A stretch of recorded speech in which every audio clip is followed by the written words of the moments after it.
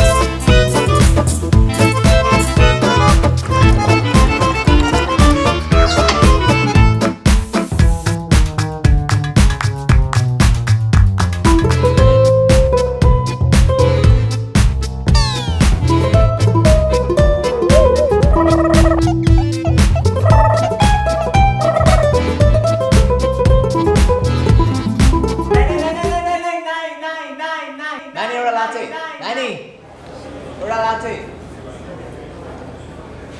with latte art.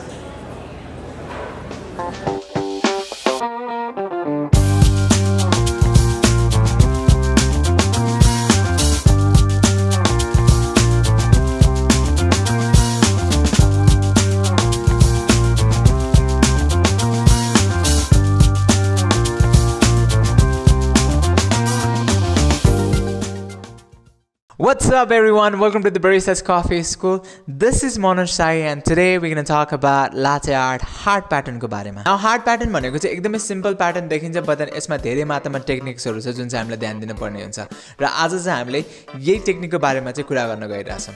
अब heart pattern को बारेमा कुरा गर्दाखेरि चाहिँ हामीले यसलाई तीनटा कुरामा डिवाइड गर्ने कामहरु गर्छौं। एउटा कुरा मिक्सिङ, सेकेन्ड वाला पोरिङ, थर्ड चाहिँ पुल र ड्र्याग। मिक्सिङ प्याटर्नमा चाहिँ हामीले एस्प्रेसो र मिल्क को बारेमा कुरा गर्ने गइरहेछौं जहाँ चाहिँ हामीले एस्प्रेसो र मिल्कलाई मजाले मिक्स गर्ने कामहरु गर्छौं जसले गर्दाखेरि लाटे आर्टमा प्रपर कन्ट्रास्ट चाहिँ देखिने कामहरु गरिन्छ। नाउ रिमेम्बर वन थिङ, लाटे आर्टको सबैभन्दा इम्पोर्टेन्ट कुरा भनेको चाहिँ फ्रथिङ हुन जान्छ। So you need to make sure that तपाईको फ्रथिङ टेक्सचर चाहिँ एकदमै सिल्की र स्मूथ चाहिँ होस् जसले गर्दाखेरि चाहिँ तपाईको प्रपर कन्ट्रास्ट र प्रपर लाटे आर्ट चाहिँ देखिने कामहरु गर्छ। सो यदि तपाईलाई फ्रथिङको बारेमा प्रपर आइडिया छैन अथवा you are making mistakes on फ्रथिङ अथवा फ्रथिङ नामसित भएको छैन भने र हाम्रो प्रिभियस भिडियो हेर्नु भएको छैन भने I'm going to put the link above right here. Please go and check it out and come back to this video again. So after the mixing process, हामी चाहिँ next step को बारेमा कुरा गर्छौं जुन चाहिँ हामीले pouring भन्ने कामहरु गर्छौं। Now pouring मा चाहिँ we going to talk about rate of pouring को बारेमा र height of pouring को बारेमा। Rate of pouring भन्नाले कति स्पिड मा चाहिँ तपाईको कपमा चाहिँ मिल्क खनाउने भन्ने कुराहरु। Sometimes के हुन्छ डिफरेन्ट प्याटर्न अनुसारले कहिलेकाहीँ हामीले स्पिडमा मिल्कलाई खनाउनु पर्छ भने कहिलेकाहीँ स्लो pouring चाहिँ गर्नुपर्ने हुन्छ। So according to your pattern तपाईले चाहिँ तपाईको rate of pouring चाहिँ कन्ट्रोल गर्नुपर्ने हुन्छ। तर हार्डको प्याटर्नमा चाहिँ you need to make sure that एकदमै स्पिडमा चाहिँ खनाउने काम चाहिँ नगर्नुस् किन भन्दाखेरि चाहिँ त्यसले गर्दाखेरि चाहिँ तपाईको कप चाहिँ ओभरफ्लो हुन जान्छ। यदि तपाईको कप ओभरफ्लो भयो भने चाहिँ you will not gonna love that. It's gonna hurt you. तपाईलाई पोल्छ। यदि तपाईको कप ओभरफ्लो भयो भने चाहिँ तपाईलाई पोल्छ। So you need to make sure तपाईको रेट अफ पोरिङ चाहिँ तपाईले कन्ट्रोल गर्नु होला। सो यदि तपाईलाई थाहा छैन रेट अफ पोरिङ कसरी कन्ट्रोल गर्नुहुन्छ भने try it on water. Now let's talk about height of pouring को बारेमा। हाइट अफ पोरिङ भन्नाले के बुझिन्छ भन्दाखेरि चाहिँ तपाईको पिचर र कपको डिस्टेन्स कति मात्रामा छ भन्ने कुरा। यदि तपाईको पिचर चाहिँ कप भन्दा धेरै माथि हाई छ भने तपाईको मिल्क चाहिँ डुब्ने कामहरु गर्छ र तपाईले प्रपर प्याटर्नहरु चाहिँ पाउन सक्नुहुन्न अथवा तपाईको हार्ट चाहिँ एकदमै सानो हुने कामहरु गरिन्छ भने यदि तपाईले जति नजिकबाट चाहिँ तपाईको मिल्क चाहिँ खनाउने कामहरु गर्नुहुन्छ कम हाइट गर्नुहुन्छ you will have a very big or very large pattern. Another thing जुन चाहिँ हामीले एकदमै ध्यान दिनुपर्ने कुराहरु चाहिँ के हो भन्दाखेरि चाहिँ जब तपाईले मिल्कलाई पोरिङ गर्दै हुनुहुन्छ त्यतिखेर चाहिँ मेक श्योर तपाईको कप चाहिँ टिल्ट होस्। यदि तपाईले आफ्नो कपलाई चाहिँ टिल्ट गर्नु भएको छैन भने चाहिँ तपाईको प्रपर प्याटर्न शेपहरु चाहिँ आउने कामहरु गरिदैन। सो टिल्ट गर्दाखेरि के हुन्छ भन्दाखेरि it helps the milk to float on the espresso or let's say mixture of the milk and espresso.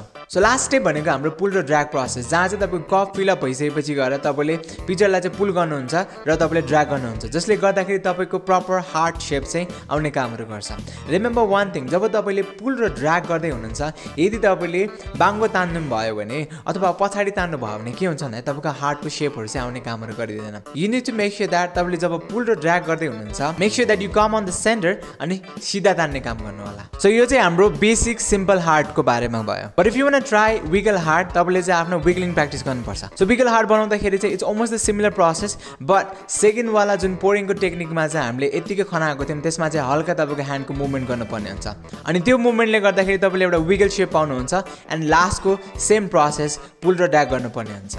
र यसको लागि चाहिँ एउटा पिचरमा पानी लिनुहोस् अनि एभ्री पोइन्ट अफ टाइममा चाहिँ तपाईँले विगल गरेर चाहिँ प्र्याक्टिस गर्ने कामहरू गर्नुहोस्। All right people, so thank you so much for watching this video. I really hope यो भिडियोले तपाईँलाई धेरै मात्रामा हेल्प गर्छ होला and I really hope in coming future तपाईँले मजाले हार्ट प्याटर्न चाहिँ बनाउन सक्नुहुन्छ। So hit that like button यदि तपाईँलाई यो भिडियो मन पर्यो भने, सब्सक्राइब द च्यानल यदि तपाईँले अहिलेसम्म गर्नुभएको छैन भने। Till then I am gonna see you next time with the next post, with the next video, with next tutorial. For now, take care of yourself. Good by.